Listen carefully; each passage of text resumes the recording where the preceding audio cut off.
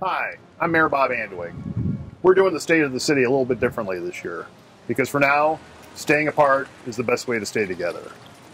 And staying together as a community is now more important than ever before. This year, we've faced uncertainty, disruption, and loss. COVID-19 has threatened our health, impacted our quality of life, and it has been extremely difficult for many in our business community. We were among the first to take the difficult actions to close our public buildings, including the library, the indoor pool, and our senior recreation center. We had to cancel our famous 4th of July festival, parade, and many of our popular recreational and educational programs. We're closer to a vaccine, but it's not over yet, and I'm asking you to stay the course.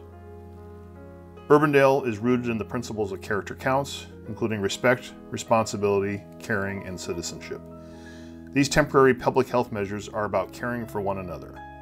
Please continue to wear a mask in public, social distance whenever possible, and check in on your neighbors, friends, and loved ones often.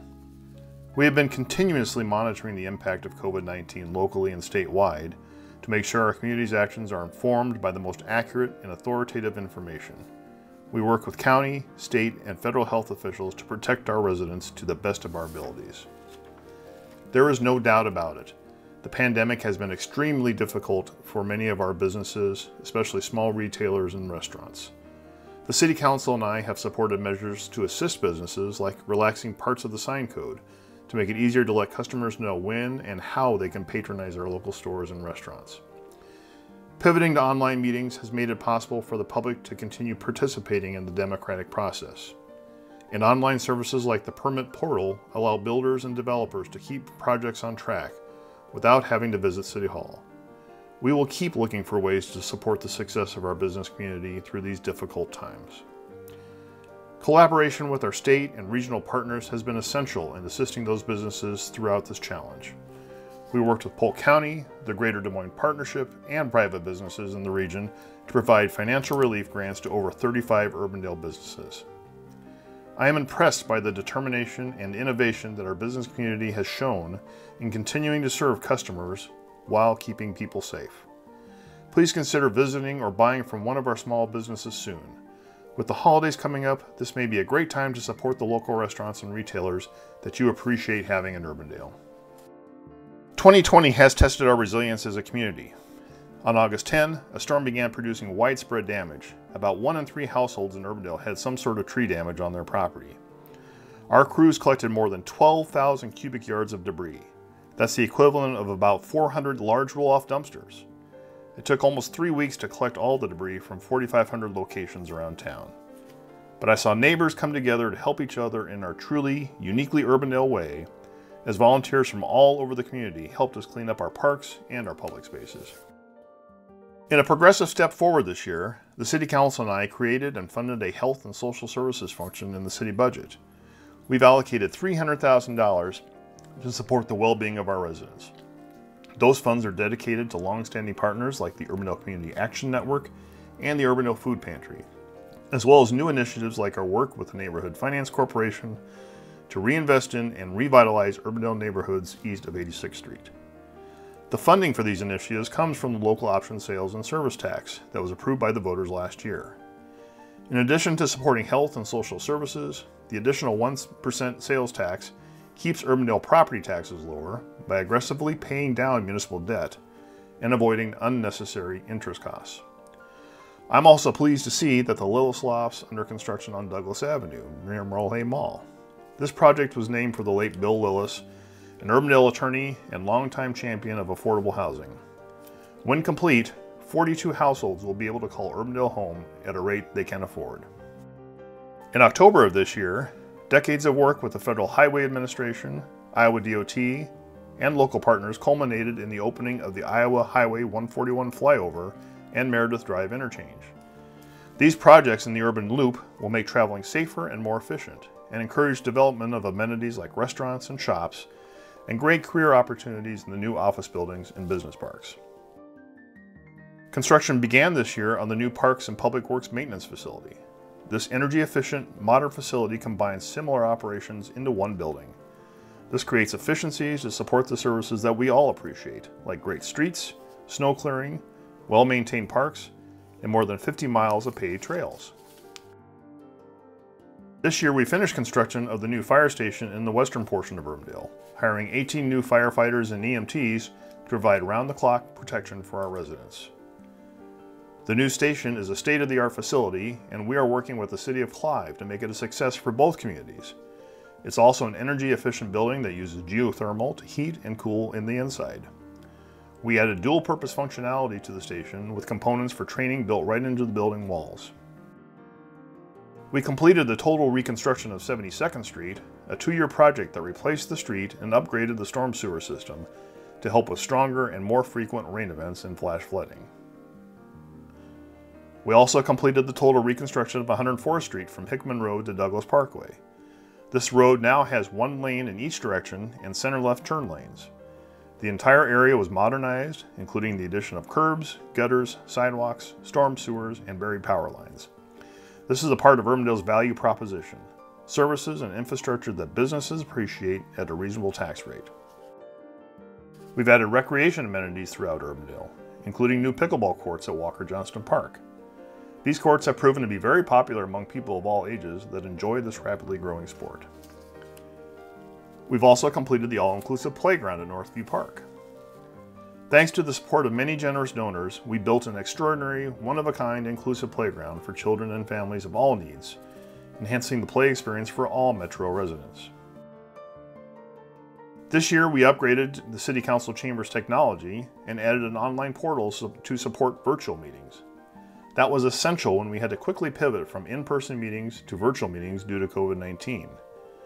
Similar innovations like online building permit portal helped the Community Development Department to continue serving customers making residential and commercial investments in Urbandale. We want it to be easy for you to stay up to date with everything we're doing. That's why we've also launched a new YouTube channel dedicated to our City Council meetings and created the streamlined Council Recap that quickly summarizes the most important items from our meetings. We also launched an e-newsletter this year to keep you in the know on everything from city events to road work. You can sign up at urbandale.org/news. Our nation is confronting hard realities about race and the way racism is reflected in institutional structures like the criminal justice system. The killing of George Floyd in Minneapolis has provoked discussion and change across the country and in our community. I want you to know that the Urbandale Police Department is one of only a handful of agencies in Iowa to be accredited.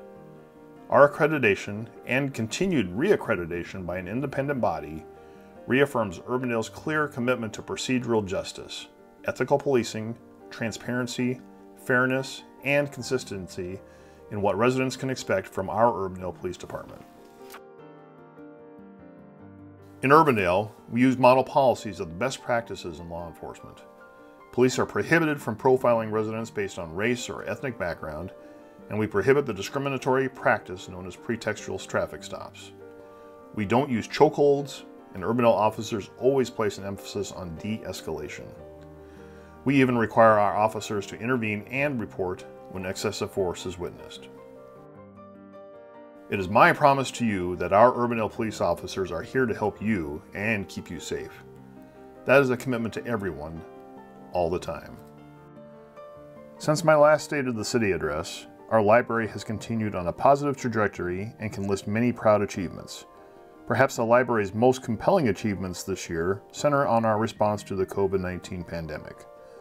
When we had to close the library doors in early March, our staff quickly adapted to continue offering as many services and resources to community members who suddenly found themselves at home and, in many cases, isolated. We expanded our online collections and created digital library cards to allow those new cardholders to access our digital collection from home. And we created a curbside pickup program for library materials, filling more than 10,000 requests for curbside pickup. We're an award-winning community. This year, Urbandale was ranked one of the best places to live in America by Money Magazine. We were the only city in Iowa to receive this well-respected honor, and Urbandale's place on Money's list is an endorsement of the work of city staff, businesses, and residents to build a premier community for all generations. Urbandale is served by some of the best schools in the state of Iowa. We maintain more than 50 parks, and we have over 50 miles of paved bike and walking trails, as well as tennis courts, baseball fields, and even a skate park. We also won 2 Pacesetter Awards for innovations in public safety position recruitment from the state and national public employer labor relations associations. Urbandale is supporting the success of businesses that generate new investment and employment in our community too. Iowa Bankers Association is constructing a new headquarters building on North Park Drive. Across the street, North Park Dental has opened a new professional office building with additional space for lease. Just north of the 100th Street interchange, Unity Point cut the ribbon on a new location specializing in sports medicine and concussion care. Primrose School is constructing a new early education and child care facility in the growing Heritage Park development near the Hickman Road interchange. Broken Arrow Ware has reinvested in the Merle Hay Road corridor, giving a dynamic architectural upgrade to an old building. Express Logistics chose the Urbandale Loop for a prominent new office location for their successful business. Other businesses are responding to the opportunities provided by new interstate access. Flow Car Wash is building a new location on Meredith Drive, and Casey's plans a store that will sit just off the new Meredith Drive halftime and interchange. Quickstar will add to the Urbandale's amenities for travelers with a planned location at 100th Street interchange and Plum Drive. When Urbandale invests in infrastructure with its federal and state partners, we do so to increase safety, efficiency, and economic opportunity. The growing list of companies choosing Urbandale helps demonstrate the return we're seeing in our public investments. Today is certainly not the place that we thought we would be back at the start of 2020. But all the things that we have accomplished, despite our challenges, have combined to create a place that is something valuable and truly unique and special to the residents and businesses that call Urbandale home. I am proud and honored to be the mayor of Urbandale and to serve alongside council members Russell, Hoagie, Carberry, Montgomery, Blake, and Obrecht. Thank you for contributing to our community and truly making Urbandale a place that is special and unique for all our residents and businesses.